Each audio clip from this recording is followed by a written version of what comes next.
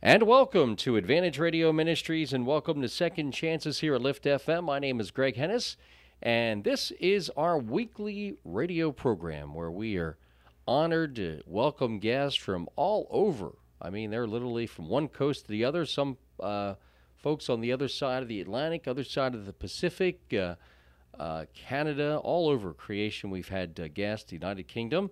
But no matter who they are, what their story is, or what they've been through, or where they're at currently, they all have a common bond, and that bond is Jesus. And Jesus is absolutely positively the Lord of their lives. And our guest today, her name is Lynn Nelson, and she is the author of the book entitled Behind the Mask. And Amy, as we begin this interview, we always like to start off all of our interviews actually by getting to know our guest a little bit, about where they're from, a little bit of their backstory, and even sharing with us how they began their walk with the Lord Jesus Christ. Okay. And first off, thank you so much for having me on your show. Wonderful. Thank you. Appreciate it. I am from Birmingham, Alabama, and what prompted me to write this book is, well, I'll go back a little bit further and tell you a little bit about where I came from. I was raised in a middle-class neighborhood. Mom and dad, 4 kids. I was the oldest of 4, and my mom and dad were raised in church. We weren't. My dad, he believed that he was made to go to church every time the doors were open, so he wasn't going to make his kids do that. So we were out enjoying God's creation while everybody else was in church. And so Mom and Dad were very protective over us, and they felt like nothing bad would happen to us because they were so protective. And then I go into I'm in high school and I get involved in a date rape type situation, and I talk about that in the book. And that's just something that you don't really talk about. And but we'll go into that in a minute. But I currently I have a daughter, and I actually have 2 grandchildren, and their ages are 9 and 8, and they're the loves of my life. And I decided to write this book. I actually wrote it 11 years ago, and I didn't do anything with it. And then when all the controversy regarding Planned Parenthood came out within the past year, I decided that I wanted to let people know what happens to a woman after she has an abortion. And that's pretty much what my story is about, Behind the Mask, because I'm very transparent in the book, and I talk about the events leading up to the decision to have an abortion and then the events after I had an abortion. And, I think that we've done a really good job, pretty good, about letting people know what abortion is, but I don't think we have done a good job of talking about what happens after a woman has an abortion, physically and emotionally. Well, obviously, one of the things that you started off by talking about is the title and why the title is that, but there's a line in the book that says, "No one who wears a mask wants to reveal who he is for fear that their past will come back to life." You see such people in every crowd, in every church, in every social strata of life. Talk to us a little bit more about that sentence right there. Well, when after I was involved in that date rape, that led to some sexual promiscuity, which ended up with me being pregnant at the age of 18, to the point where I was needing to make the decision of whether or not I was going to have an abortion. I mean, at that point in my life, I'd never even heard the word abortion until somebody says, "You need to have an abortion." And I said, "What's that?" And so, during that time, or after I had the abortion, I put on a mask, and what I wanted to portray to the rest of the world is that I was still a good person. I was not an evil person because of what I had done. I had had an abortion because inevitably every person, I'm not going to say every person, the majority of people who have an abortion, who have conscience, who have an abortion, do have a lot of shame. They have a lot of guilt and everything.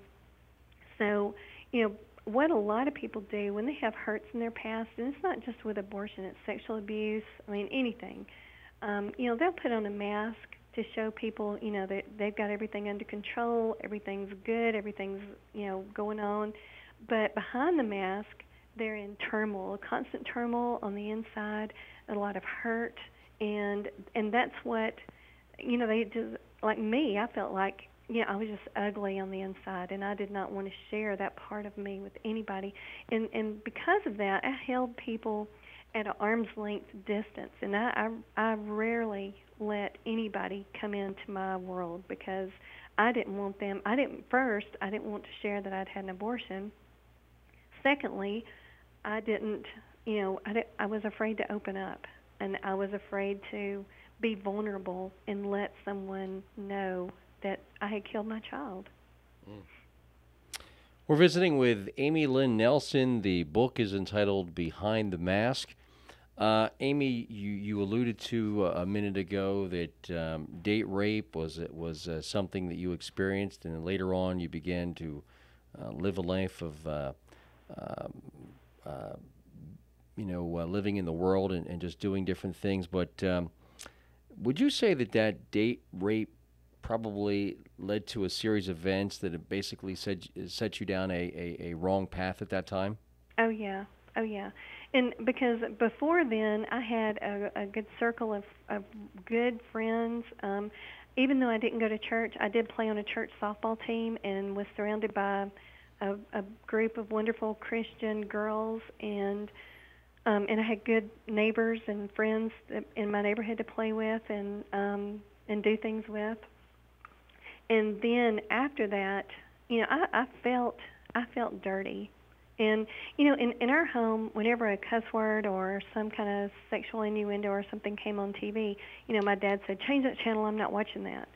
And so the channel was changed, and and I felt, and he would call it trash, and so I felt like I was trash after I had been involved in that date rape, and so I needed to bring people into my world that could relate to me and my feelings, my negative feelings at that point. And so I began hanging around a bad group of kids, smoking cigarettes, drinking alcohol, and things like that. And then it was a downward spiral. It was. And then I had the abortion, and it from the time I was 16 years old until I was 25 years old, my life was a nightmare from hell. When I was 25, that is when I became a Christian. Amen.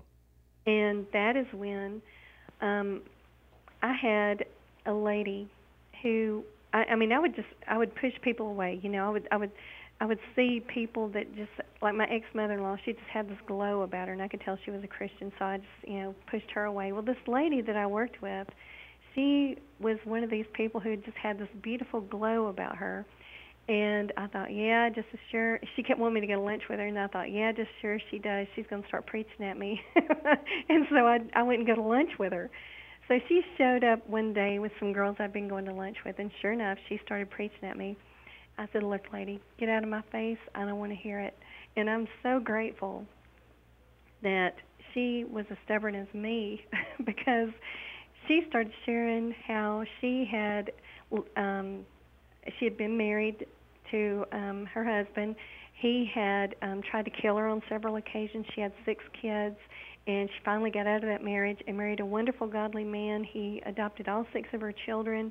I said, "Barbara, how in the world did you get out of that?" And she said, "That's what I've been trying to tell you. It's God." And I thought, well, if God can do that for her, I want to know what He can do for me. I was very selfish at that point in my life. But every day we would go across the street to this little hole-in-the-wall diner, and we would sit down. We would have a cup of vegetable soup, a piece of cornbread, and a glass of sweet tea. She would open her Bible, and she would share God's Word with me every day for 6 months before I asked Jesus to be the Lord and Master of my life. Mm. Now, obviously, you mentioned the home you were in and different things. Hmm. Did you ever discuss the date rape issue with your dad and your family, and how did they react to the fact that you were pregnant and had an abortion? Well, I did not share with them that I had, been involved in a date rape because I was I was afraid. I was, just walking in a pit of shame, and I was so ashamed to let them know that I had had sex.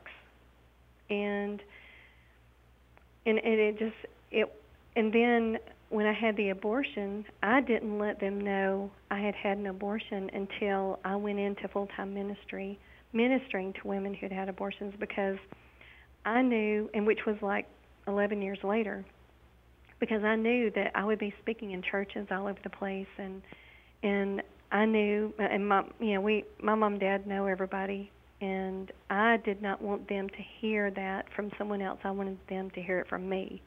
And so that is when I shared with them, and Mama said, I wish you had come and told us. Because, if I had, I would have never had an abortion. And for whoever is listening to me today, I would like, if you're pregnant and you're contemplating having an abortion, go talk with your parents. If you're a young teenager, go talk with your parents. And also too, the child that is within inside of you, it already has a name. It already has an identity. In Psalm 139, God says, I knew you before you were formed in your mother's womb. And God knows your child, and He already has given it a name. And so I would like to encourage you to pray for a name for your child. There was a few years back, one of my friends called me, and she said, "Hey, Amy, I've got a young lady sitting here at my kitchen table who wants to have an abortion. Come over here and talk to her." So I got over there, and we talked, and I said what I just said, about the name, and praying about a name, and she was afraid to tell her parents, and so I encouraged her to tell her parents. Well, she didn't have an abortion, and she ended up, she and her, the father of the children, they needed to just talk things out. They ended up getting married, and they had twins. Amen. How cool is that? but um, but I really believe that when a woman has an abortion, it opens up the door for a foothold for the devil to come into your life and torment you as much as he can. Like with me, from the time I can remember what sin was, even before then, and I didn't even know what the devil was or did or whatever, the devil taunted me with the thoughts of killing my child on almost a daily basis. And then I went through an abortion recovery group, and God did so much healing in my heart. And a friend of mine recommended that I go through the abortion recovery group. And, I was hesitant to go through it because I thought, what is this going to do? I had an abortion when I was 18. Here I am, 31 years old. But there was one part in the group where they brought out these two posters. And on one poster was a dead-looking tree. And on the tree, the roots were abuse, shame, unforgiveness, and the fruits were, guilt, rejection, fear, anger, bitterness. I mean, all kinds of negative things. And then on the other tree, it had roots of love, acceptance, and worth. And then the fruits of that tree were the fruits of the Spirit in Galatians 5:22 and 23. And I got to looking at that dead tree, and I thought, geez, that is my life. That is the kind of fruit that I bear. And then, they brought out, a couple of weeks later, they brought out an embryonic development chart. And I was 16 weeks along when I had my abortion. And when I saw my child on that chart, the development at 16 weeks, my child had a head, it had arms, legs, fingers, toes, it had a heartbeat. I was crushed. I was completely crushed because, I thought, what kind of a barbarian am I?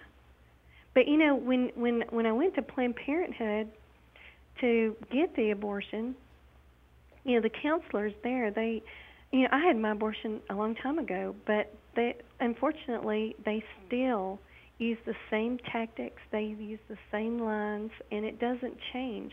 I mean, I've worked with women who've had an abortion very recently, and, they said the same thing. Planned Parenthood, they told me, what is inside you is just a mass of tissue. It's not a baby. It doesn't become a baby until right before it's born.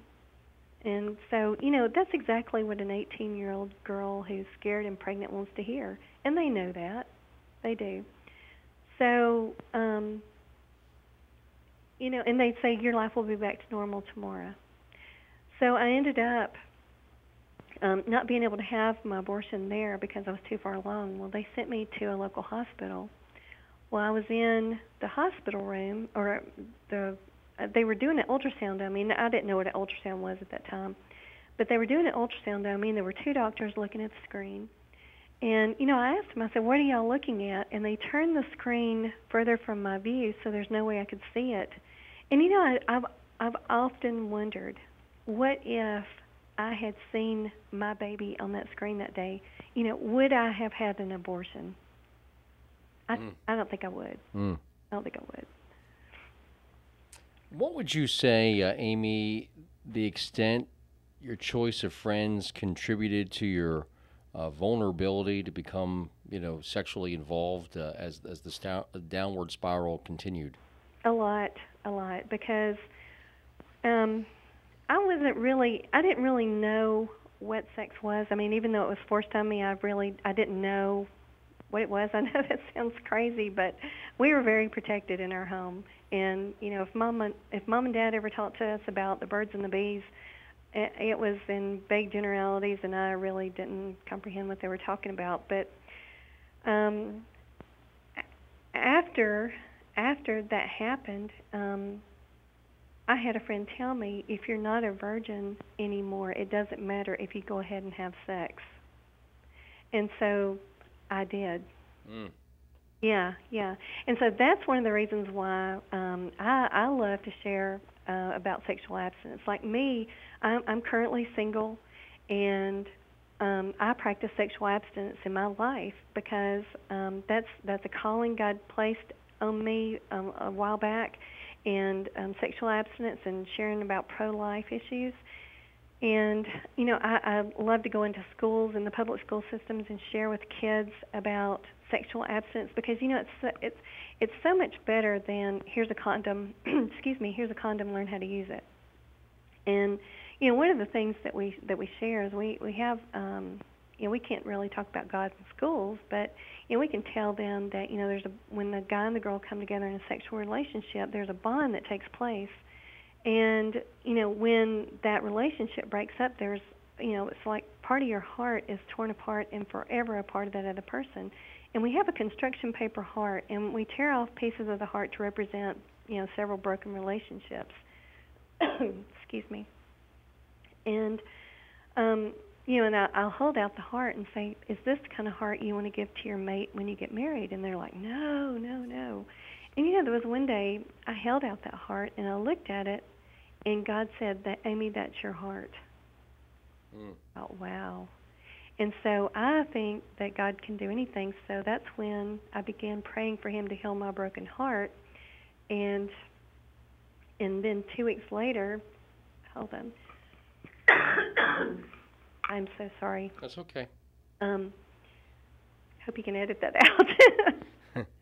But 2 weeks later, I'm sitting at a traffic light, and I get a flashback of the abortion. I'd asked God for forgiveness a million times for having the abortion, but that day at that light, God brought back to my remembrance lying there on that table and feeling them pulling that baby out of me, and I lost it. And so that's when I went to talk with a friend of mine, and she just held me in her arms while I cried over my baby. And she's the one who recommended that I go through the abortion recovery ministry.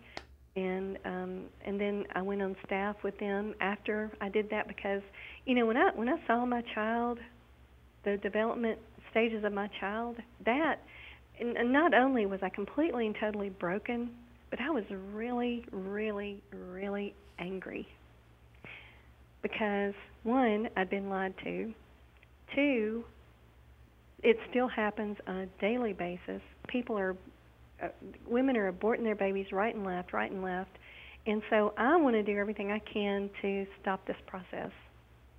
And, like with this book, Behind the Mask, I would love to see this book get into the hands of every teenager, every college-age student possible so they can understand. I mean, these our kids these days, they want to know. They want to be educated. And I want them to know the effects of having an abortion. Because a couple of weeks ago, I had dinner after church with a friend of mine, and her college-age daughter was with us. She's a sophomore in college, and I asked her. I said, "Do you know of any girls who've had abortions?" She said, "Oh yeah."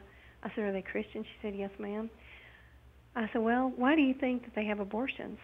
She said, "Well, they don't want anything to interfere with them getting a degree, moving on with their career, and they just feel like, a baby will interfere with that, and that's why they have an abortion." Mm. Yeah.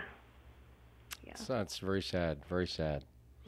Our guest on Second Chances is Amy Lynn Nelson, the book entitled Behind the Mask. Amy, as someone is listening to this program, would like to learn more about this book, the ministries that you are called to work with, and different things. Is there a website that one could visit to learn more? Yes. It is www.amybehindthemask.com, and it's all one word, Amy Behind the Mask. You can get the book at any online bookstore. You can purchase the book on my website. And you can also send me an email. I will, it says communicate with the author. I will get the email directly and would love to chat with you if you have any questions. Okay. What would you say to someone, Amy, who is contemplating an abortion or perhaps is in a very unhealthy sexual relationship and they just really are very, very confused at where they're at in this moment? What would you want to say to those people right now if they were listening? First off, I want to tell you that you are loved. You have worth. You do not have to put up with any kind of junk that somebody's dishing out and being ugly to you. Walk away. Stand up, walk away. You don't have to put up with it. And if you're in a situation where you are pregnant and you're contemplating having an abortion, please think twice. And it's not just a mass of tissue. It really is a baby, and your baby already has a name. And God gave Jesus a name before he was born. He gave John a name before he was born. He already knows your child's name. All you have to do is pray for a name. Like me, when I went through the abortion recovery group, I prayed for my child's name, and the name God gave me was Caitlin Marie. And, the name Caitlin means purity or pure one, and the name Marie means myrrh or living fragrance. And God has a name for your child, too. So I would encourage you to choose life and walk away from any kind of abusive situation that you're in. And if you can, go talk with your parents. I wish I had done that because I would have never had an abortion. Obviously, Amy, there are people listening to this program today that are in those situations, and really they would like to experience that freedom that took you years to accomplish. They're at that place right now in life where they really want to surrender, experience the freedom, experience the forgiveness, and ultimately experience the salvation that only Jesus Christ can bring. And Amy, in our last few moments together, would you be willing to pray right now for any listeners that are joining us that are in that very desperate place, that have been seeking and searching for the Lord Jesus Christ? Absolutely. And I would also like to say, if you need an abortion recovery group, contact a local crisis pregnancy center, and either they will have one or they will be able to point you in the direction of one. So take the first baby step and make that call. Holy Father, we just come before you right now, and I'm thanking you for all the people, men and women, who are listening to this program today. I'm thanking, Father, that you are bringing them out of the pit of darkness, and you are setting them on the solid rock of Jesus Christ. You are going to bring forth healing into their hearts, their minds, their souls. And I am telling you, devil, you have no authority over them any longer. You are bound from operating against them, and you have no authority over them. And I'm commanding you to flee back into the pits of hell where you belong. And Father, I thank you that you are sending your ministering spirits forth to minister to these beautiful people, that you are going to open up the doors for them to experience freedom like they've never known. And, they may not realize that their current day struggles are attributed to an abortion they had when they were a teenager. Father, open up the eyes of their hearts and allow them to see you and your fullness and your love and your forgiveness and your grace. We just praise you and thank you and love you. And Father, thank you so much for Greg and his ministry to all of his listeners. Thank you for blessing him and his radio program, Advantage Radio. Thank you for loving him and blessing him. In the name of Jesus, amen. Our guest on Second Chances today has been Amy Lynn Nelson, Behind the Mask. And Amy, one more time, for those that are looking for more information, learning about the things that you're involved in, and perhaps even being pointed in the direction of a good group, what's the website they could visit? It is www.amybehindthemask.com. And we want to thank you, Amy, for sharing, and we believe that what you've put in this book and what you share by visiting here on the radio and other places certainly is going to be a big help to other women that have been or going where you've been. So we want to thank you very much, Amy, for joining us. Thank you, Greg, for having me on your show. Tune in next week for more Second Chances right here from Advantage Radio Ministries here on Lift FM.